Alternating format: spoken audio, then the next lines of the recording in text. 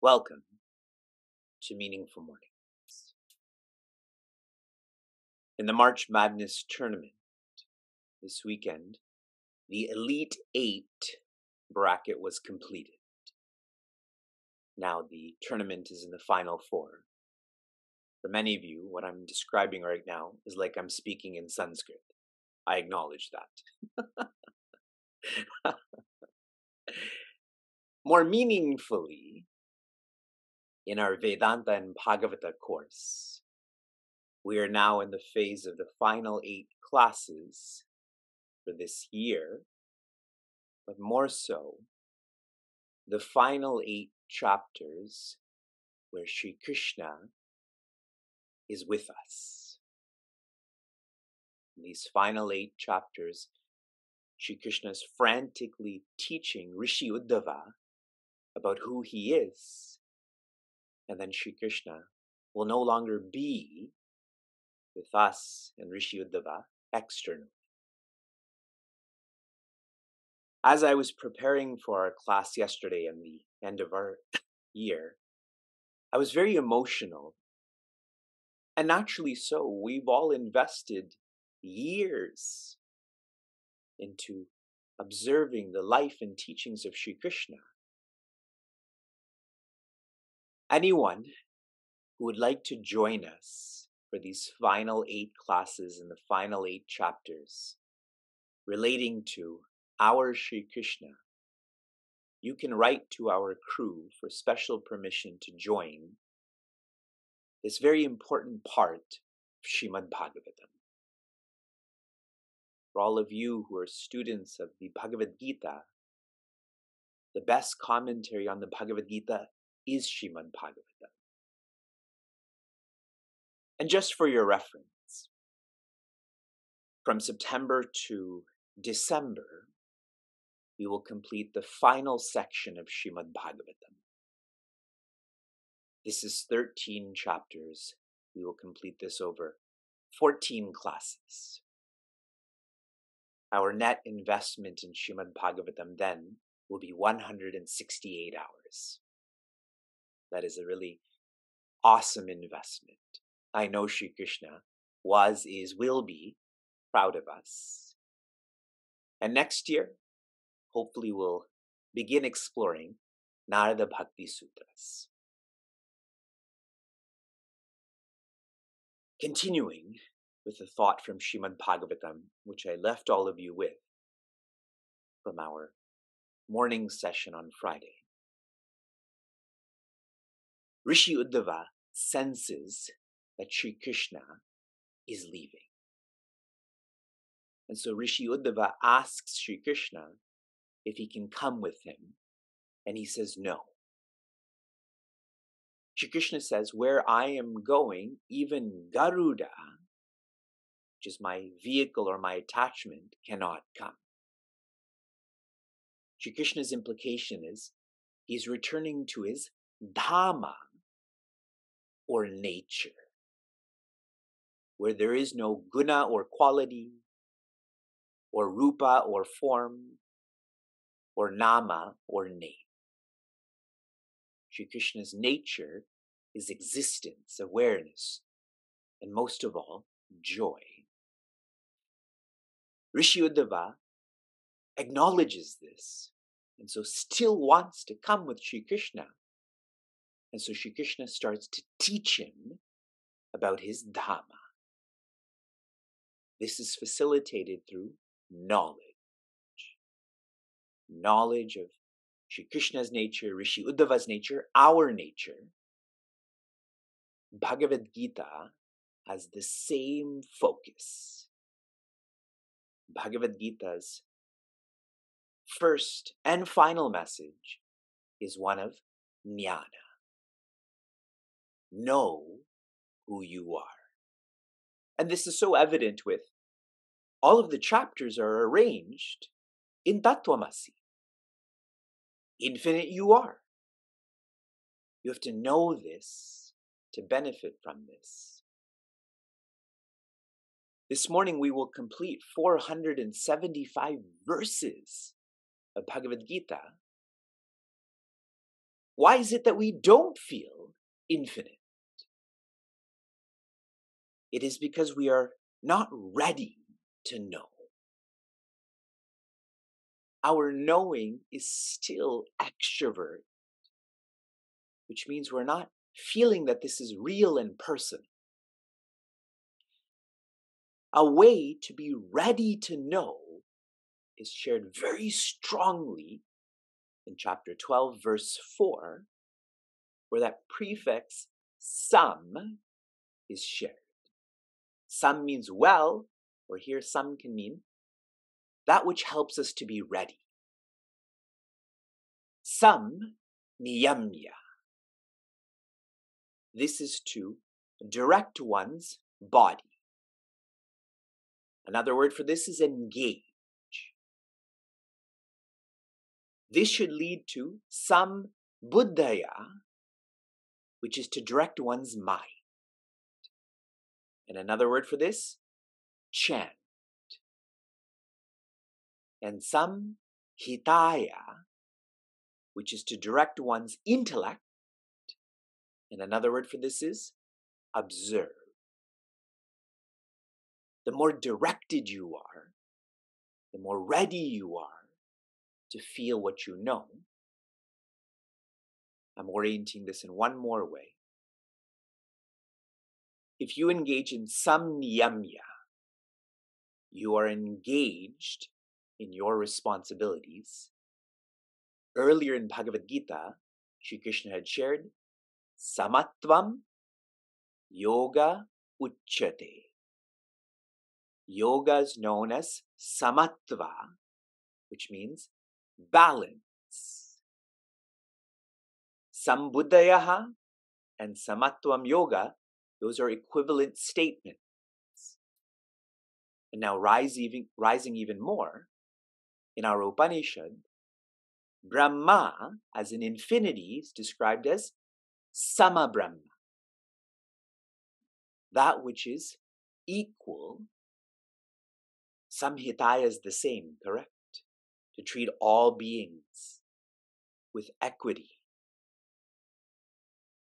Sam leads to Samattva, which leads to Sama. This is a way to be ready to know. The more sam that we engage in, the more samadhi we experience. Samadhi is when the ego is well placed in the spirit. Shri Krishna shares all of this in verse 5. That it's difficult to place the ego in the spirit, but he does share how this difficulty can be navigated. This is difficult, though. Summarizing this in one more way before Shri Krishna gives more insights into bhakti. The more you raise your identification, the more you deepen your internalization. As long as you feel you're just a body, then infinity will always have a rupa, a form. Remember how I navigated this, though, or oriented this. Shri Krishna tells Rishi Uddhava, you can't come with me as long as you feel you have a nama, rupa, guna. As long as you feel that you're not infinite, how can you come with me? The same message is being shared in the Bhagavad Gita. In verse 6, Shri Krishna is becoming more clear about his answer. And Arjuna's question is, how do I love you? You as infinity or you as divinity? Shri Krishna is sharing, love me, period. But loving me as infinity is difficult. Verse 6. Ye tu sarvani karmani mayi sanyasya matparaha ananyeneva yogena mam dhyayanta upasate. My sincere appreciation to all of you who are writing joy on Zoom, on Facebook, on Instagram. It is a way of us communing, a way of us not having a virtual relationship, but feeling that these are Sri Krishna's direct words that happened or is happening to be listened to virtually. Ye, the one. Tu, indeed. Sarvani karmani. All of their actions. This is the first quarter translation. Shri Krishna's point that he's going to make is the one who directs all of their actions to me, to divinity. And even before I get into that clarity, think of this logically. Sarvani means all, and that means it cannot be a karma. It cannot be a karma. Our actions are determined by our identification or ego. And so Shri Krishna sharing here is, for your ego to remember me, your ego to feel it's an instrument in all actions. So the karma is not important, it is the intention that's important. It's not the action, it's the attitude. Whenever you see this word sarvani karmani, this phrase, please grow out of this notion that it's an action, that it's a ritual. It is a bhava, a feeling. Last night, we drove from Cleveland to Niagara. We left around 9 p.m. and got here around 1 a.m. And Vyasa went to sleep, then Shuka went to sleep, then Sheila went to sleep. Then Vivek couldn't sleep. And I was just thinking to myself that they're all sleeping so well because Vivek is trying to drive safely. That's me doing this for my family, correct? I didn't have to say, look, yaha tu sarvani karmani. Wake up. Don't you know what I'm doing for you? It's not a karma. It's a bhava. Mayi means in me. If you're in something, you can't forget that something. If you're in a pool, you can't forget water. Sanyasya matparaha. All of your actions are in me. Matparaha, remembering I am the ends. Sanyasya, and so you keep renouncing that which is lesser, that which is lower. Thinking about this second quarter more, if you're holding on to the higher, then you naturally let go of the lower. See, I've always questioned sannyasya or renunciation. Why does this have to be announced? Why does this have to be a ritual when so much of what we do in life is a natural holding on and a letting go? Climbing, shifting from toys to books, and so on. Shared in a more poetic way, I'm sure you've heard this too, that one should keep their head in the mandir and their hands in the market. If your head is in the mandir, it doesn't matter what your hands are doing. Because your attitude is, all of this is being dedicated. Dedicated is another word for bhakti. Are we all together? Shall we continue? The third quarter. Ananya eva yogena. This communion, this uniting, is ananya. One is not engaged in any action. One is not living for any other purpose than Sri Krishna.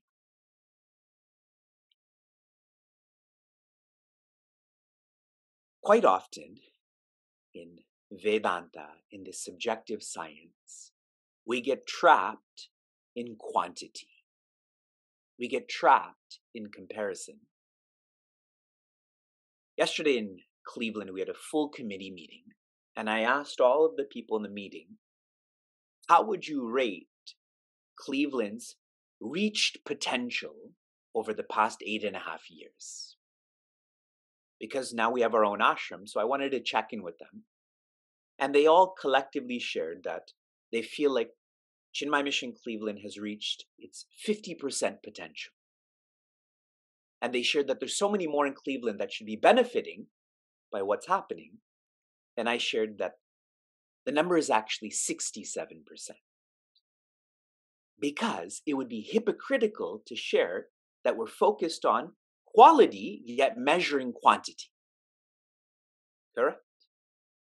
It's hypocritical to focus on a subjective science and then objectify it by comparing. So you think clearly about, is your only purpose Sri Krishna? And I'll even be more specific. What I told all of those committee members is 2 O's, which is organize and own. Organize means be clear about your purpose with Sanatana Dharma, Vedanta, Chinmay Mission Cleveland. I'm sharing the same with you. Be clear about what the purpose of Bhagavad Gita is, the purpose of Sri Krishna is. And if you are, you will own your responsibilities.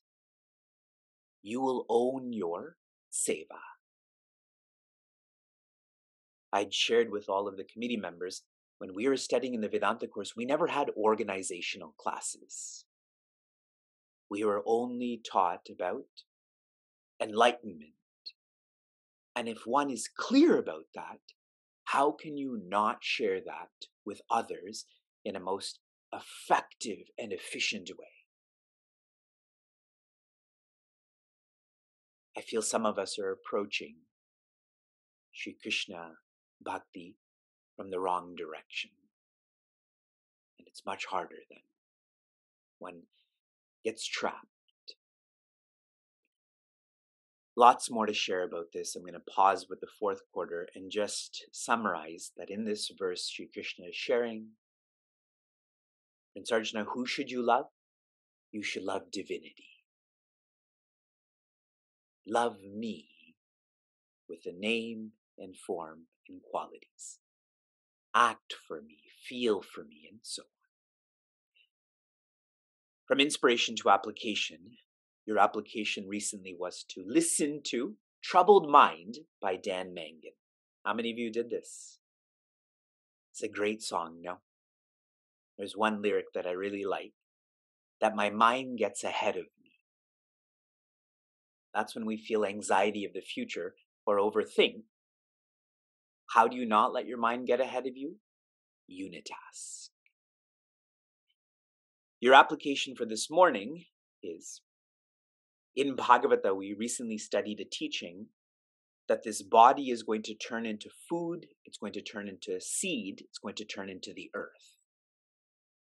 To care for this body, care for the earth, I'm requesting all of you to register for dedicating to Devi. This is a way of you taking care of yourself, of you taking care of generations. Be part of this challenge. It shouldn't even be a challenge. It should be a lifestyle. Shanti, Shanti, Shanti. Be safe, be sound, be serene, be joy.